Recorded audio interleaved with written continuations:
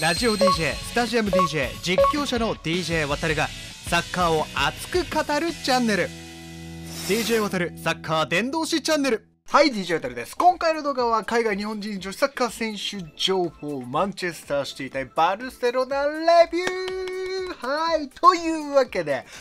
もう先ほどね終わって僕は収録してるんですけども、なんと昨シーズンのチャンピオンズリーグ覇者女王に対しマンチェスターシティが2対0で勝利となりました。同時視聴ありがとうございました。同時視聴も800人ぐらい同説がねあったりとかして、本当に朝早くでしたけども多くの方に見ていただきましてありがとうございます。もうね朝4時キックだったんですけど、はい眠い中、そしてまだ 寝てないでそのまま見てる人もいたりとかしましたけども、本当に同時視聴ありがとうございます。まあそういうわけで今回はねもういい試合だったし、やっぱマンチェスターシティが勝ったということで、レビューをお届けしていこうかなというふうに思います。まあ各グループの順位表とかも見ていきながら結果もお伝えしていこうかなというふうに思ってますし、今回のこのマンチェスターシティとバルセロナも、まあ、皆さんこの人でしょっていうのは分かってるとは思いますけども、MVP も決めておりますのでよろしくお願いします。それではよろしければチャンネル登録、コメント、高評価のお願いします。レッツゴーやっていきましょう。まずはグループ A になります。順位表こんな感じになっております。まあまだ第1節で、まあ厳密に言うと1位1位とか3位3位とかなったりするかもしれないですけども、他のグループとかね、まあ後で順位変えたりするとちょっとこうまた順位が決定した時とかに変えなかったりとか忘れる恐れがあるので、まあ、一応僕が見た Google の順位のやつで1位2位3位4位を決めておりますので、まあこれはそれに準ずるよっていうことだけで、はい、他の A、B、C、D、まあ、特に D とかが11、33とかなってるはずなんですけども、ちょっと後で変えるとまたなんか忘れる可能性があるので、このままにしてるので、ご注意ください。なので、まあ、勝ち点が一緒、得失点が全部一緒だったけど、まあ、順位が1位になってるのは僕が見たデータでね、準ずるっていうことにだけはご注意いただければなというふうに思います。さあそれでは行きましょう。まずはグループ A ですね。まずはオリンピックリヨン対ガラタサライです。3対0でリヨンが勝ちました。まあここはね昨シーズン準優勝チームは順当にいくかなっていう感じでした。まああってガラタサライだったんでね、そんなになんか相手にならないなっていう感じがあるかなと思います。そしてローマがなんとボルスブルクに勝利です。これはでかいね。まあボルスブルクの試合をずっと見てるわけじゃないのでわからないですけども、ただやっぱりボルスブルクやっぱ強いチームだし、いい選手輩出してる、いい選手もやっぱいるっていう中でボルスブルクに対してエースローマが勝ってたっていうことはかなり大きいんじゃないかなというふうに思います。しかも日本人選手2選手ですね、南選手と熊谷紗希選手が出ました。でジュリアーノのゴールで PK でしたけどもローマが勝利ということになりました。これは大きいですね。初戦勝利、しかもホームで勝ったっていうことが一番大きいかなというふうに思います。まあ、グループ A はまずはこういう順位になっております。続いてグループ B 見ていきましょう。なんとオランダのトゥエンテが1位となっております。まあこれは得失点差とかいろいろありますけども、トゥエンテ、チェルシー、レアル・マドリード、セルティックという結果になりました。まあまだ第1節なんでね、これ何度も言いますけどもね、はい、あれですけども、まずはレアル・マドリードとチェルシーです。チェルシーホームで行われました一戦3対2でチェルシーが勝利を収めたということになります。はい、まあこれはやっぱ勝負強さを見せたチェルシーかなというふうに思います。開始2分でゴールを決めて、28分グーロレイテンの PK で2点目取って、で、まあそのまま行くのかなと思いきやレドンドが1点返して2対1で折り返すんですけども、ラミレスがゴールを決めて最後カイセドのゴールで1点差に追いつくんですが、チェルシーが、勝ったと、競り勝ったということになります。まあレアルもやっぱりね1点差に迫るところとかあったりとか、やっぱ勝負強さを見せられるかなっていうところでしたんですけど、まあやっぱりチェルシーが自力の強さを見せたかなという感じがありました。肝心の浜野舞香選手ですが途中出場ということになりました。浜野舞香選手が今回チャンピオンズリーグデビューということになりました。そしてもう1試合です。これトゥエンテが勝ちましたね。はい、2対0、セルティックホームで行われた試合ですけども2対0でオランダのトゥエンテが勝利となりまして、現在オランダのトゥエンテが首位。まあ大方予想ではチェルシー、レアル・マドリードかなと思います。まあこれからだと思います。あと5試合ありますからね、まだまだわからないところかなという感じです。続いてグループ C になります。バイエルン、ユベントス、ボレレンがアーセナルということになりました。まあ今回のチャンピオンズリーグの第1節に関しては本当にいいチーム同士がやるなっていう感じがしましたね。バルサ、マンシーも含めて。で今回バイエルンとアーセナルっていうことで、まあこれちょっとびっくりしましたけども、バイエルンが5得点でアーセナルに快勝ということになりました。まあ今シーズンちょっとアーセナルは開幕からそんなに良くないかなっていう感じですね。もう WSL で2引き分けしてて1勝はしてますけどっていう感じですが、そんなになんかめちゃくちゃいいわけではないなという感じがしました。で先制したのがアーセナルだったんですけども、マリオナ・カルデンティのゴールで、ただまあ1点追いつかれて逆転されて、でまた追いつくんですけども、まあこっからがすごかったっていうね。2対2になってから73分からなんと73分、78分、86分と連続でヘルダーだかハーダーだか分かんないですけども、3得点ハットトリックを決めるということで、まあこの選手が強烈でしたね。デンマーク女子代表の選手ですけども、ヘルダーがまあフル出場じゃなくてスタメン出場になりましたが、73分から立て続けにゴールで13分でなんとハットトリックを決めたということで、すごい試合でしたね。これもね、打ち合いというかもうバイエルンの攻撃力がまあ運もあったかもしれないですけども、まあ、光った試合になったかなという感じがしますね。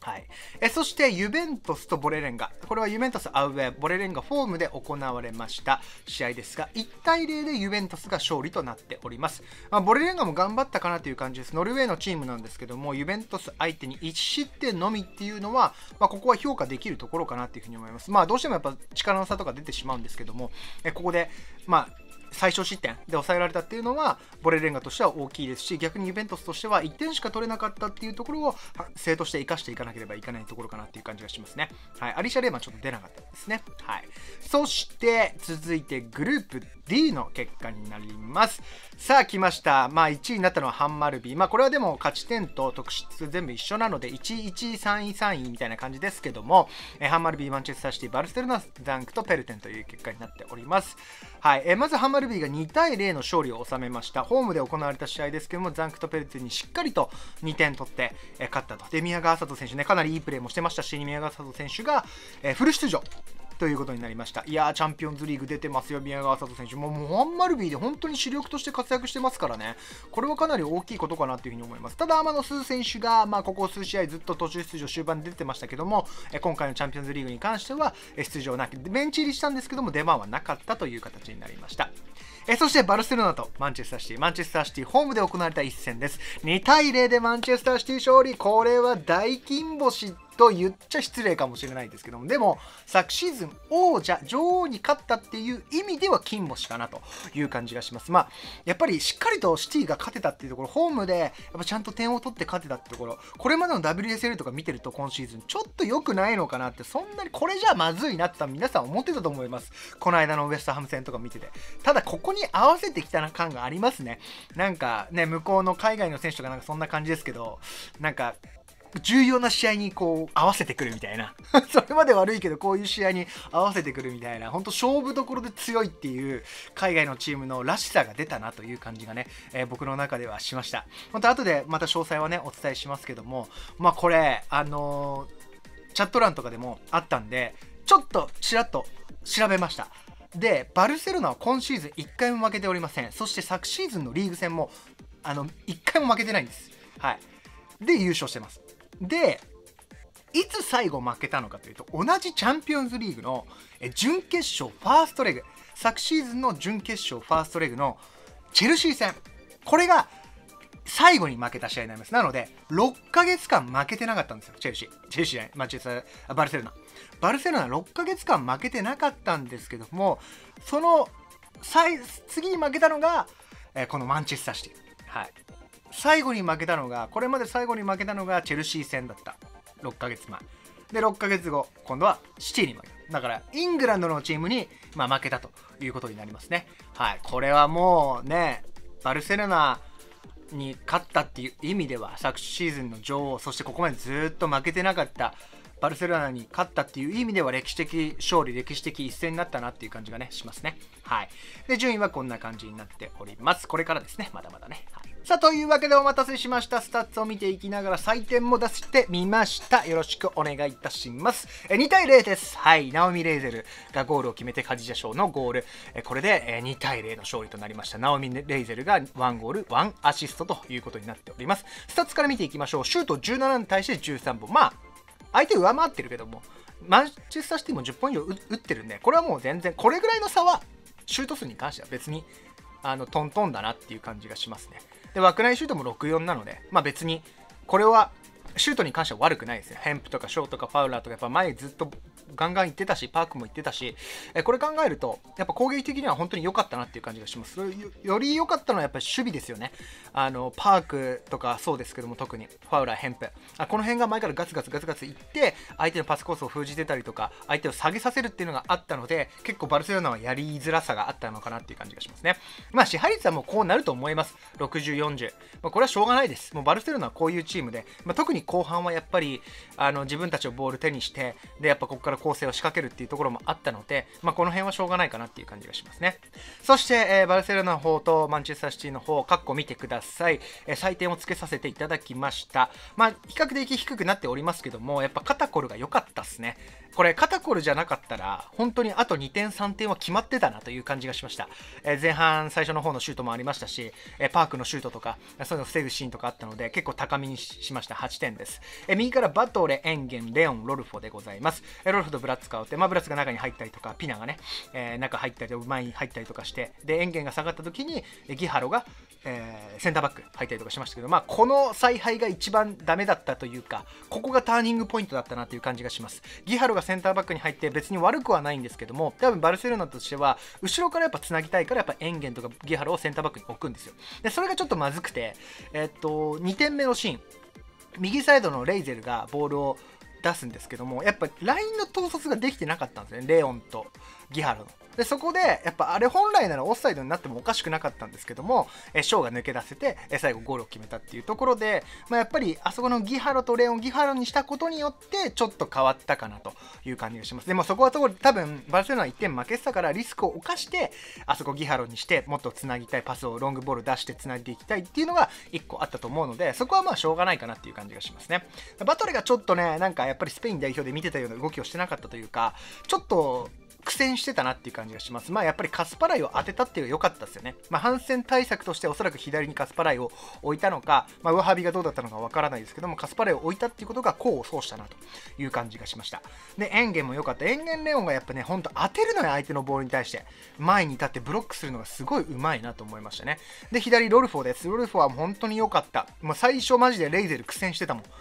総合的に見てやっぱりレイゼル良かったですけども、やっぱ守備の部分で言うとレイゼルはちょっとロルフォに対しては苦戦してたな、ぶち抜かれるシーンが何度もあったので、プテチャスもそうですけども、その辺ちょっと心配でしたけども、しっかり守れたなっていう感じがしますね。ウォルシュがちょっと消えてたなという感じがします。前半は特に消えてて、後半は徐々にっていう感じでしたけども、総合的に見てもそんなに高い評価ではないかなと思います。ボンマティ・ギハロです。ボンマティが7点。この選手はやっぱこういうバルセロナが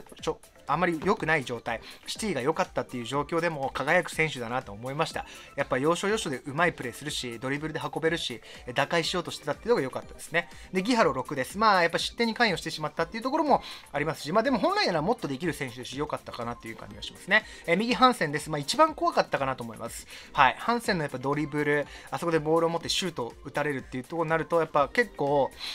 ピンチにもなるシーンもあるので、ハンセンを抑えられたっていうところ、そこをカスパレを当てたっていうところは1個だけというか1つテイラー監督評価できるところかなって感じがしますね。そしてプテジャスです。ここの選手も怖かったですね。前半はそこまでかなと思ったんですけど、要所要所で光るプレーを見せていた。で後半が特に怖い存在でしたね。ハンセン・プテジャスが一番怖かったです。っていうのも、プテジャスが中に入り出して左のスペースをロルフォーが使ったりするんですよ。はい、そうなった時にかなりなんていうんでしょう、チャンスになったなっていう感じがします。だから後半特にウォルシュがアンカーに入って、ギハロはセンターバックに入って、プテジャスが中、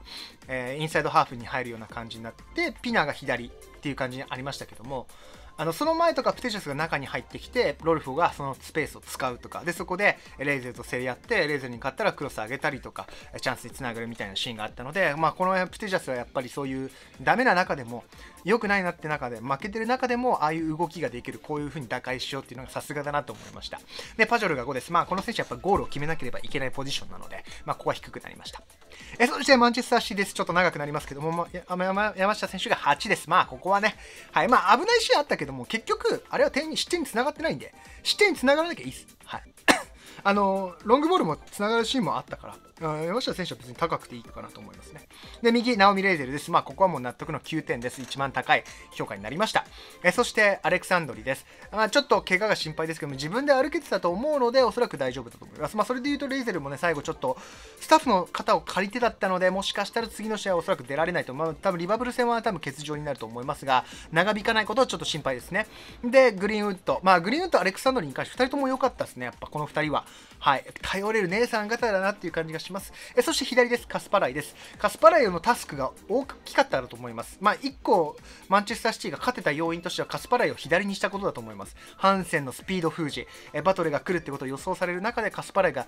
受ける。で、カスパライもやっぱ上に行くタイプなので、前に行くタイプなので、そこで、結構相手を押し下げられたってことは良かったかなと思いますね。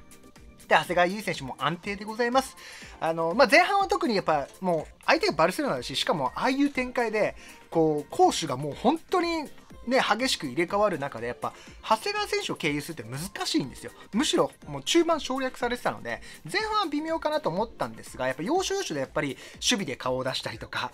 ボールを受けに来始めたりとか、長谷川選手がボールを受け始めると、やっぱりいい流れでボールがつながったりとかするので、その辺はやっぱり長谷川選手、本当にフットボール IQ っていうのがめちゃくちゃ高いなっていうふうに思いました。本当に前に迫るシーンとかあったし、やっぱ1個前でプレーしようとしてたのが良かったと思います。やっぱああいう試合って中盤省略されるから構えてもしょうがないので、やっぱ自分から行って前に上がることによって押し上げられることができる。で、長谷川選手があそこでボール、ペナルティーエリアとか、ね、あの位置でボールを受けると、やっぱチャンスになるので、長谷川選手は、本当にめちゃくちゃ考えてプレーしてたなっていう感じがしましたね。パークです。8です。この人もやっぱ守備がめちゃくちゃ良かったなという印象です。今日はね。前線から前に行ってましたし、もちろん攻撃的にも良かったんですけども、やっぱりこの選手はもう本当に昨シーズン成長して、今シーズンもやっぱレギュラーとしてやれる理由が分かるなっていう感じですね。ジルーとはちょっと